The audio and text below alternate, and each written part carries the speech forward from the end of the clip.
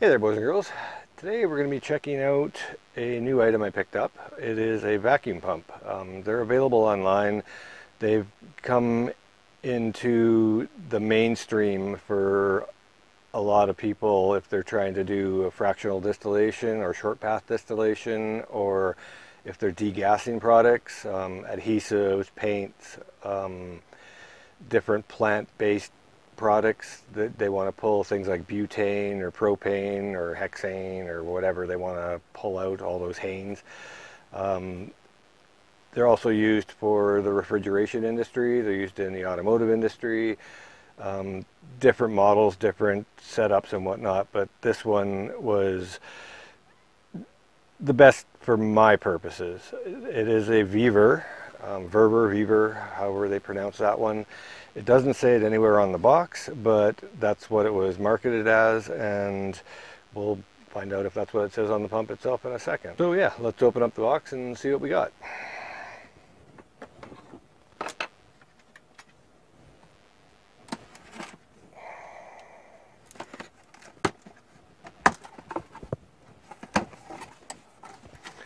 Alright, first thing to meet this is our trusty instruction manual.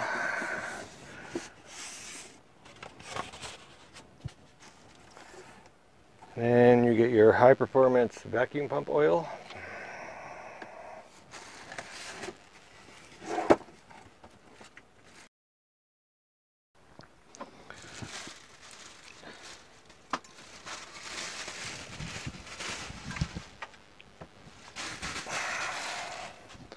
Alright, so this is it. This is the Vevor 4.5 CFM vacuum air pump, or vacuum pump.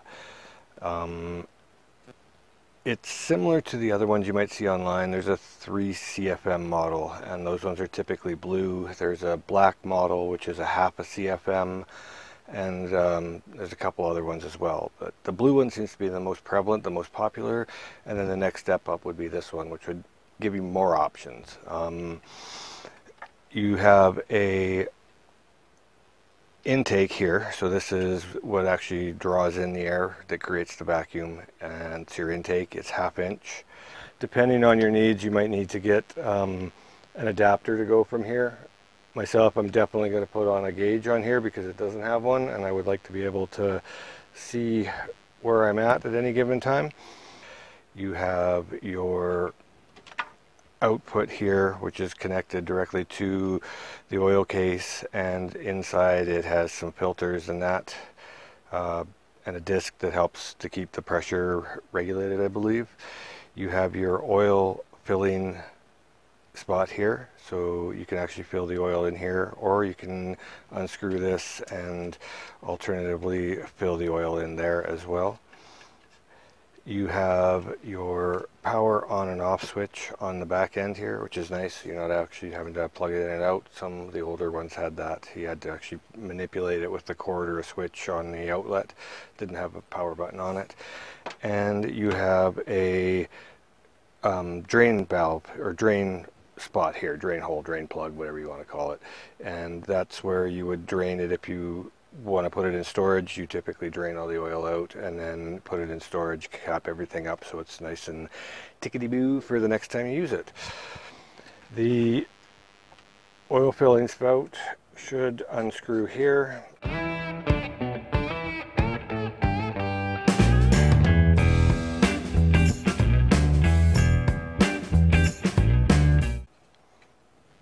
And inside there seems to be some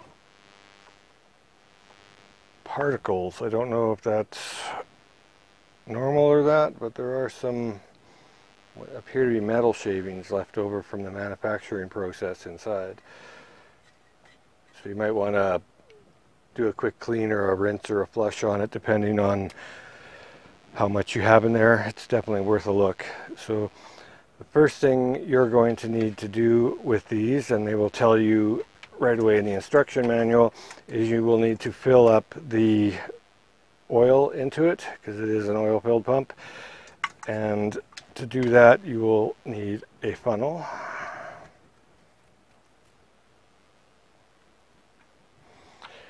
which I just happen to have one here.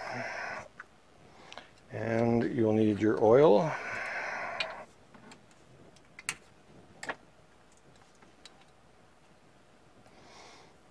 And you're going to want to be able to see how much you're putting in there.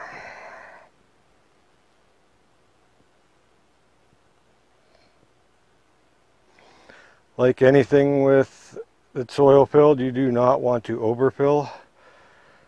So it's best to wait and let everything drain into it before you go too far. This one appears to not need the entire bottle. It leaves you about a cubic centimeter left in the bottom of the container for whatever reason. So you got enough to wet a Q-tip or something left over. And we'll put the cap on it and we will run it up and see how loud it is, because I know that is one of the questions I had that I could not seem to find an answer for online when I was making my decision to purchase this one. So back in a second and we'll run it up. Okay, so the oil settled in there. It is maybe just a smidge over the max line when it was on the table, but there was a slight incline to the desk, so not going to worry about that too much. There is a drain valve here, or drain hole, so you need an Allen wrench and you can drain some of the oil out if you need to. On the butt end of it here, there is an on-off switch, which is nice, so you don't have to plug it in. Use the plug to turn it on and off. It's thermally protected. They're supposed to be fairly heavy duty. It's got a good weight to it. It's not chintzy. The handle itself you can undo and take off if you don't require it, if you want to mount it into someplace. If you do mount it in an enclosure, say to keep the noise down and whatnot, then you will need to provide cooling. Make sure it doesn't overheat for that. If it's in an enclosed area, it can overheat and cause problems, and that goes with any pump, not just this vacuum pump. Something else that's important to note is that there will be some odor that will come through this, and depending on what kind of chemicals you're running or working with, you will get that on the outside of wherever you're using it. So if you're running it in your house or your apartment and you're doing degassing of some sort of heavy duty adhesive, you're most likely going to smell that adhesive in your living space. So keep that in mind with where you're working, and you know, if you have neighbors and stuff like that. Something else to note is that if you're doing some things with it, you don't want to have the chemicals that you're using going into the pump. These models are fairly robust. They can handle most things, but they're not great with some chemicals. So you can either decrease the life of your pump drastically or wreck it altogether if you are running some stuff through it. So if you're doing like fractional distillation or short path distillation and whatnot, you're definitely going to want to have some sort of a cold trap on there. If you're doing degassing, you might be okay because of the chamber and whatnot. I'm not an expert on that, so I can't really say, but I would keep that in mind and maybe do your due diligence on that and do some research to make sure that whatever chemicals you're using aren't going to be destructive to your pump. That said, they're not overly expensive, so if you get a certain amount of time out of it and it's worth your while, then you know it really doesn't matter.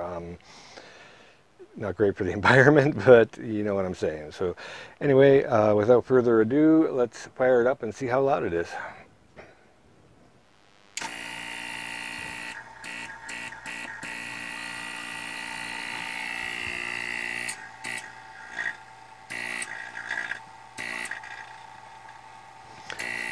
So when it's just free air, free open, you can definitely hear a lot of suction going on there.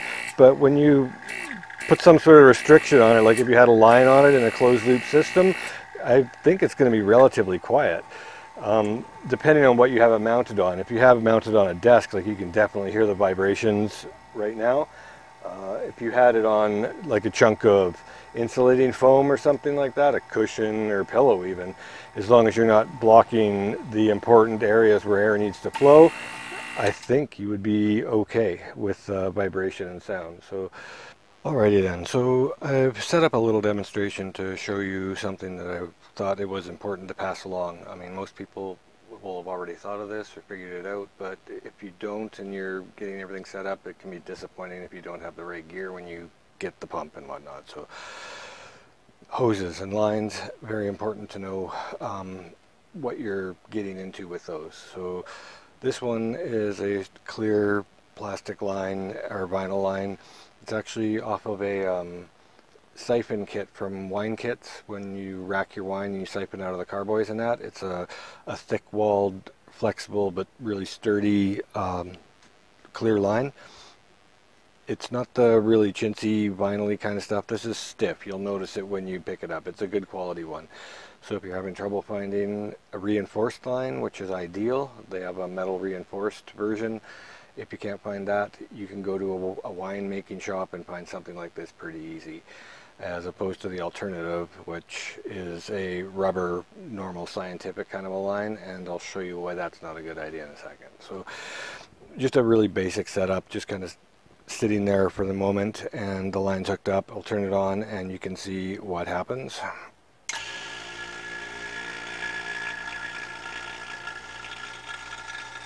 We got some vaporizing oil coming out of the thing, but the line is staying intact because it's sturdy and whatnot, as opposed to a rubber line which will collapse. So I'll show you that in a second.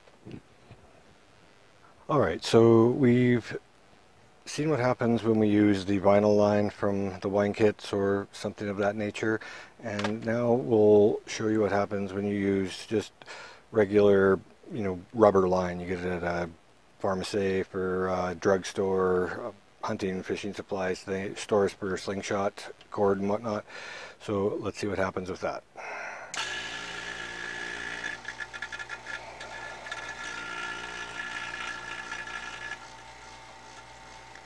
Doesn't take very long and the line completely collapses and no longer really effective. So, and that's without it even being really sealed on. There's still seepage coming through here because it's not hooked up tight on either, but this one you really notice it. So the right line is important. That is pretty much it in a nutshell. If you have experiences with it, if you have questions, and let me know in the comment section. I'm always happy to try and help if I can. I'm always really happy to hear stories of how other people's, their experiences with it and whatnot. So thanks for watching. I hope this helped you out, and if it did, please like and subscribe, and until next time, take her easy.